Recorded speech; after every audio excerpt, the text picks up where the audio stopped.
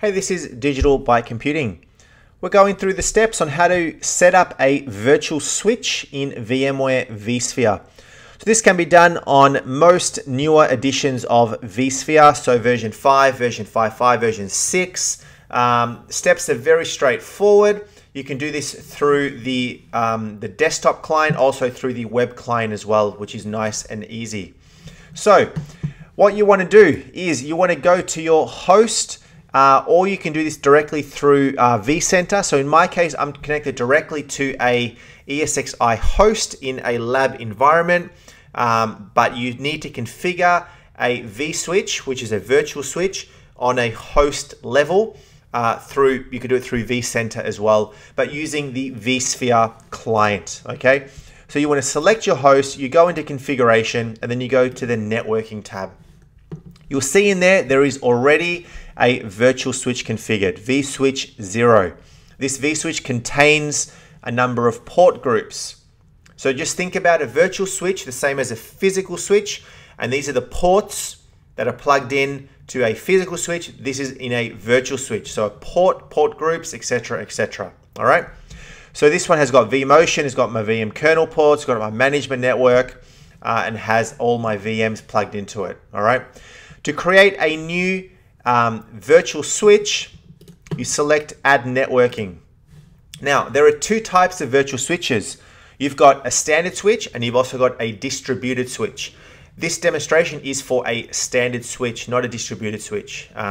Difference is you can set up a standard switch and you'll have to set up that switch across every single host and copy the port groups between every single switch on every single host, while distributed switches can be shared across multiple hosts. So distributed switches are generally easier to use. They'll require a Enterprise Plus license model for a vCenter environment.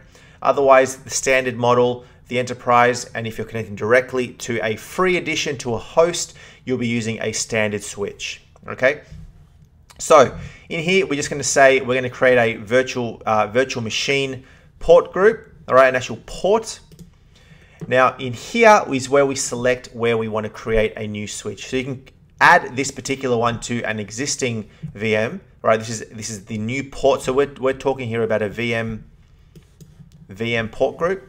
So to create a new virtual switch, you create a new VM port group. We can go then and delete it afterwards.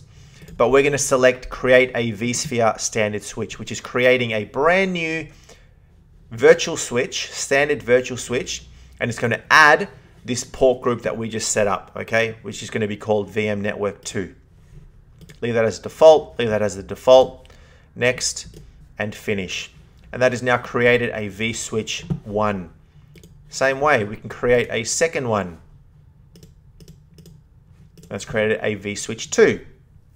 Okay, you can then go ahead and remove the whole virtual switch.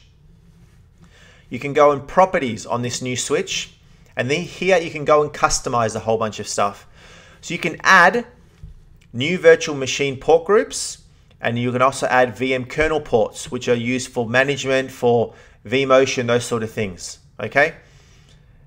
You can add the adapters, okay? So at the moment, as you can see, my vSwitch 0 has a one physical NIC, which is the one that's on the back of this server that I'm using for network, for the lab, but vSwitch 2 has no physical adapters. So if I started building VMs and assigning them to this VM network 3 on vSwitch 2, then nothing's going to work on the network because there's actually no physical adapters plugged in. I can assign an existing VM NIC, but obviously in a real world scenario, you're going to have multiple NICs on a host. So a host may have 4, may have 8, may have more physical network points, physical NICs, which you would then go and connect. So we're just going to say yes. Anyway, let's just leave it. All right. And that is it. So you can go ahead and actually configure. You can edit your existing stuff. You can do all your security. You can do your traffic shaping. You know, adjust the bandwidth between NIC teaming, failover, load balancing, those sort of things.